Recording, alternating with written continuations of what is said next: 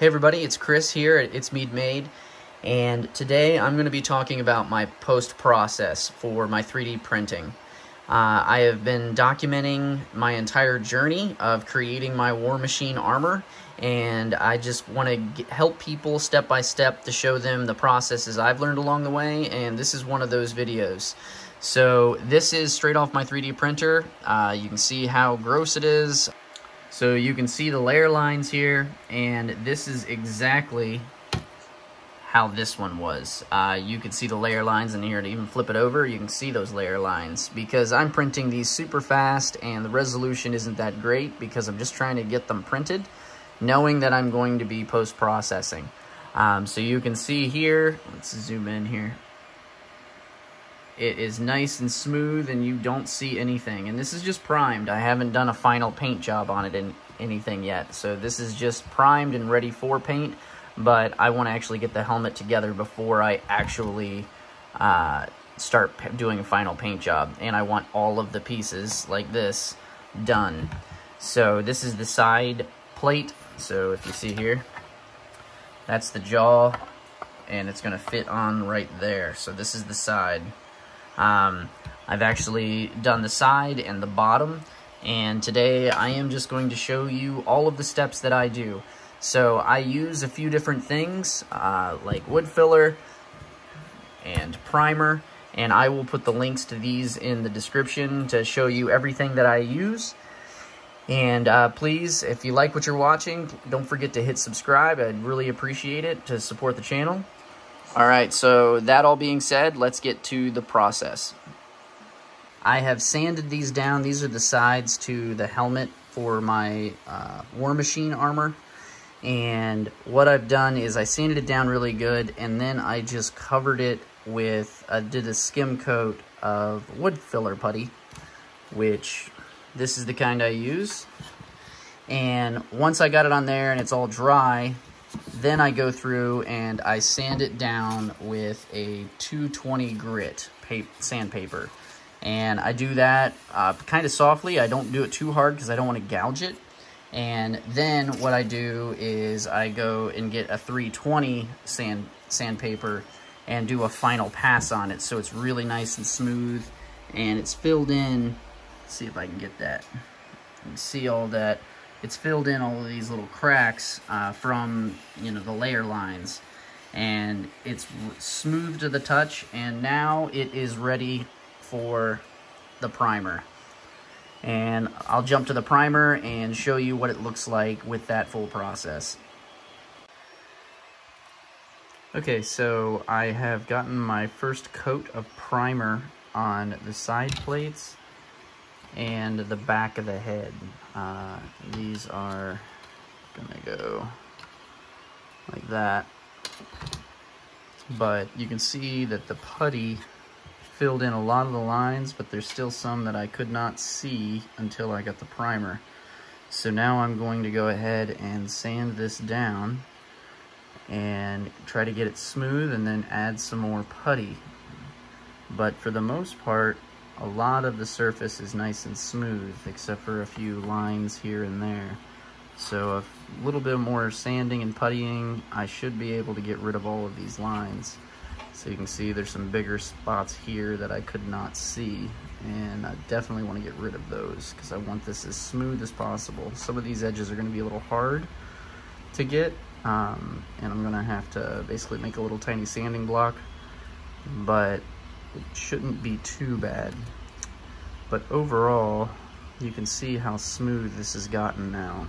It's really, can't see the layer lines in comparison to the backside of where you saw all the layer lines, and the front was just like that. It wasn't that great of a print. I didn't have my quality that great, and I was printing it super fast to just get it done since I knew I was going to be doing this. So if I slowed it down, I could have gotten some a nicer quality and not had to do this as much, but I'm not really that worried about it. So now I will sand this and show you what it looks like after I've got it sanded and ready for another coat. So I'm in the middle of sanding, and one thing I wanted to note is, see these edges right here? How I keep sharp edges even with putty and sanding and stuff is I'll actually take a utility knife or an X-Acto blade and keep cutting those edges to make sure I get a nice hard edge. And let me cut it and I'll show you what it looks like here. So I go along the edge here and just keep cutting it and making sure that the globs of paint don't stay, because they can start globbing up, and I want to make sure I keep those hard edges and definitions.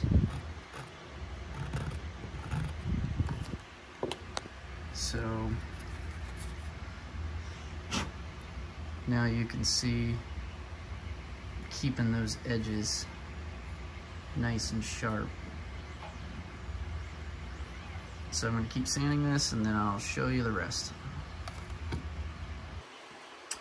Alright, so here it is after I've sanded it down, and I definitely have to putty this area and a little bit up top here, and I've got a little gouge right here. I think I must have nicked it somehow, but I'm gonna go ahead and putty that, and I'll show you what it looks like after I putty it. Alright, so I've added my wood filler on here and just scraped it in there. Now the first pass is not going to be the greatest because I know I'm going to miss, but it's really hard to get these hard corners and stuff, so I'm kind of focusing generally on bigger areas. And I think the biggest thing to say when you're doing the wood filler is you want to go perpendicular to the layer lines. So I'm not going to go this way because it won't actually catch. So when I'm scraping it, I'm going perpendicular and going against the layer lines, so all the wood filler will catch inside those layer lines. So I'm going to let this dry and I'll sand it, and then it'll be ready for another coat. Alright, so I have sanded all the putty down to fill all the holes, and you can see here that, you know, there's putty in the holes.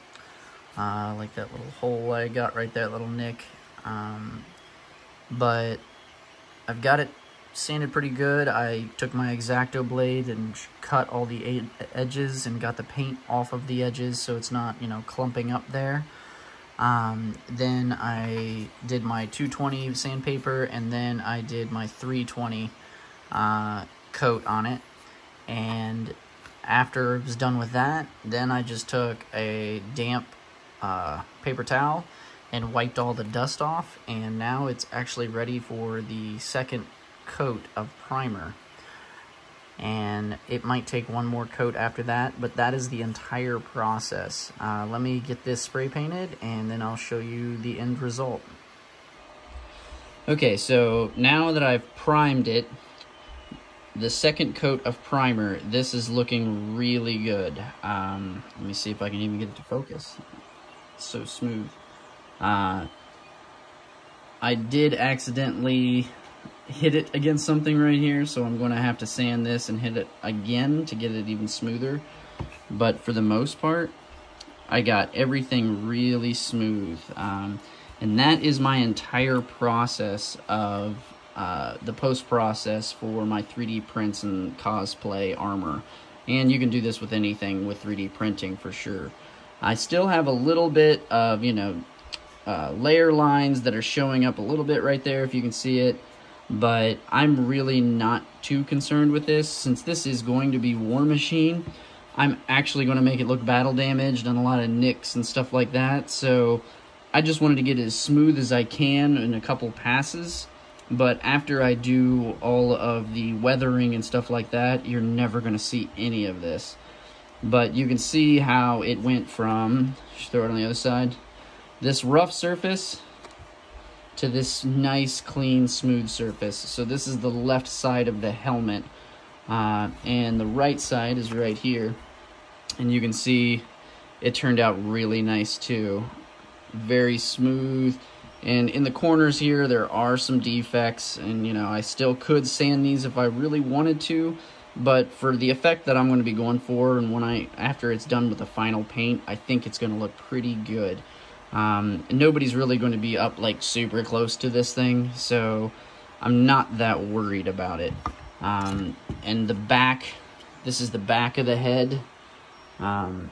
These turned out really nice.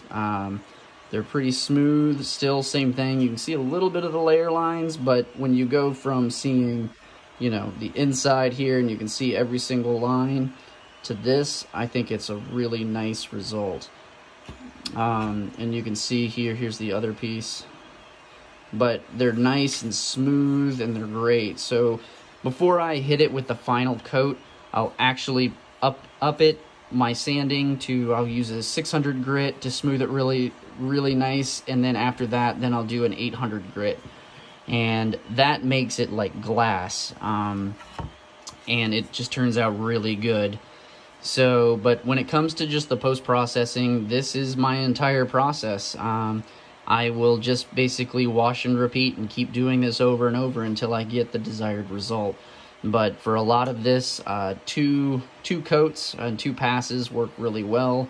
That's all I did it for this, and you can kind of see the result. Alright, well, thanks for watching. If you like this video, please don't forget to hit subscribe, and feel free to like the video as well. If you have any questions or comments, leave them below, and I hope you have a great day. Thanks, and bye.